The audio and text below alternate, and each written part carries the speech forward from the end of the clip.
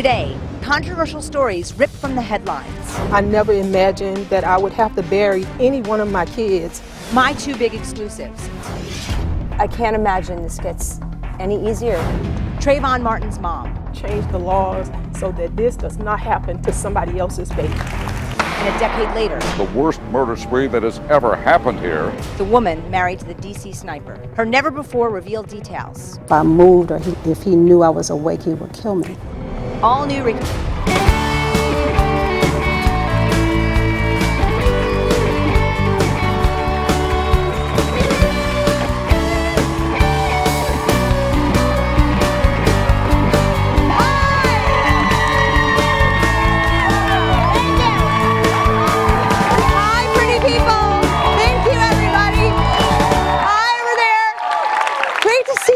Have a seat.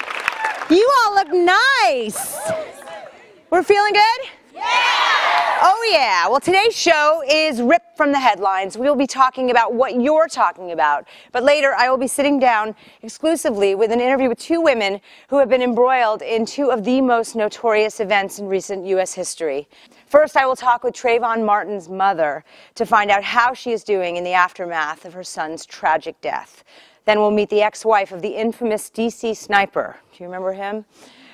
Who will share never-before-revealed details about the motivation for his rampage.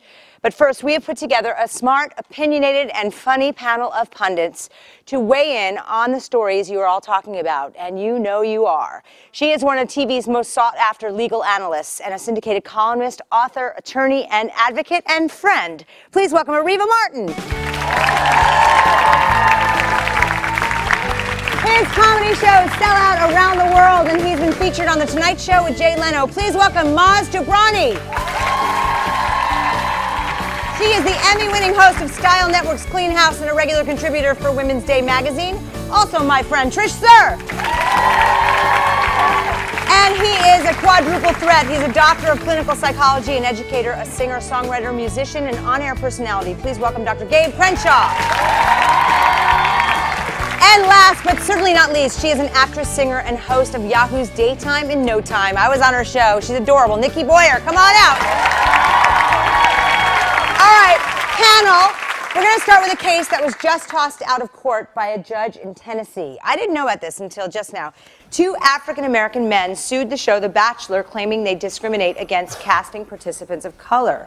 The judge ruled that the show is covered by the First Amendment. Ariva, from a legal standpoint, what do you make of this? You know, Ricki, we don't think about casting as being the creative part that writers engage in, but it would be easier to understand if this was the script and, the creative license that writers have. And that's what this court says. When you're casting a show, you're making creative decisions. And but it's reality TV. We're not talking about playing a part. This is reality TV, though, but they still get to tell a story. And the court says the First Amendment allows them to tell whatever story they want to tell.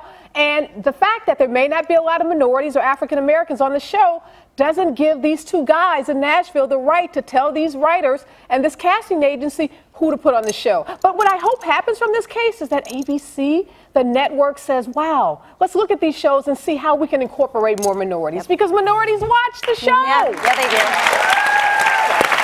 All right, well, let me move on to a next headline. Recently at a school pep rally in New York, school students dressed in blackface and reenacted the Chris Brown beating of Rihanna. Poor taste, at the very least. One of the students said it's not a big deal. Okay, Dr. Gabe, you're a psychologist and an educator. This is a big deal. Well, this is a very big deal, Ricki, and audience. First of all, it's disturbing. It's not necessarily surprising to me. When you are unaware, and we're looking at high school kids who are unaware to a great degree, really, of what blackface really represents in this country. Now, the problem is that it's a conflict, because when you think about Al Jolson, it wasn't the minstrel show that it came to be. Right. I mean, so you've got Al Jolson, who actually was an advocate for black people. In fact, the first African-American Broadway show happened because some black folks came to him and said, we can't get through, and he said, I'm going to push it through. So for him, it was paying homage. But let's be clear, there's nothing funny about racism, there's nothing funny about sexism, or there's nothing funny. Domestic violence.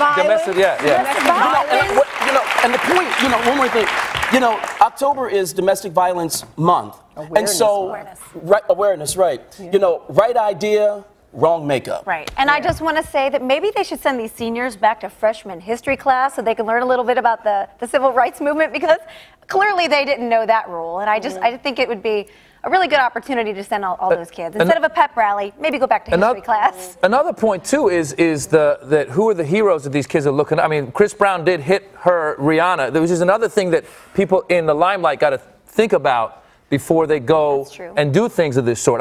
This is, again, bad taste what they did, but the fact that Chris Brown did this in the first place. It seems to be glorifying domestic violence and glorifying the horrific, incident that involved Chris Brown. Definitely poor judgment on their part.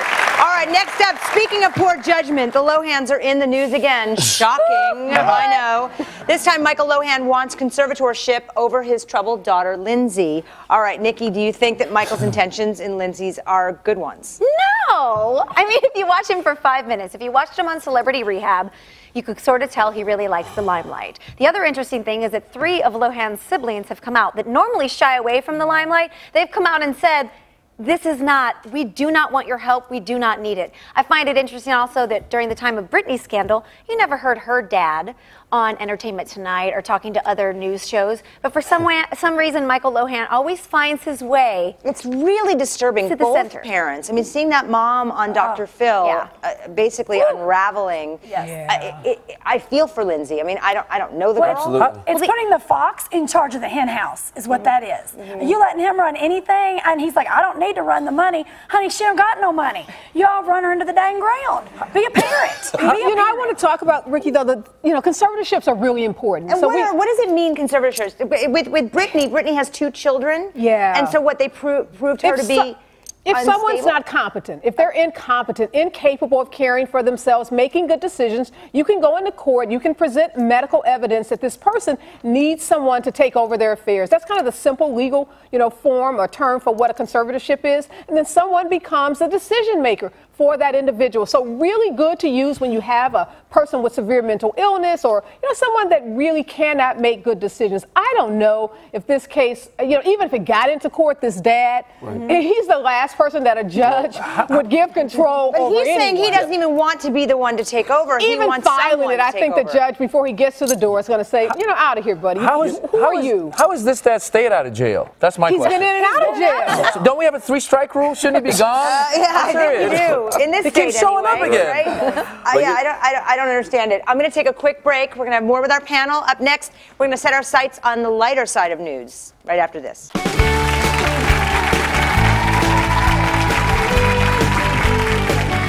Coming up, a California woman has admitted to breastfeeding her dog. Before, we think it's completely crazy. 18th, 19th century, it was very commonplace for women to breastfeed animals, and the other way around as well.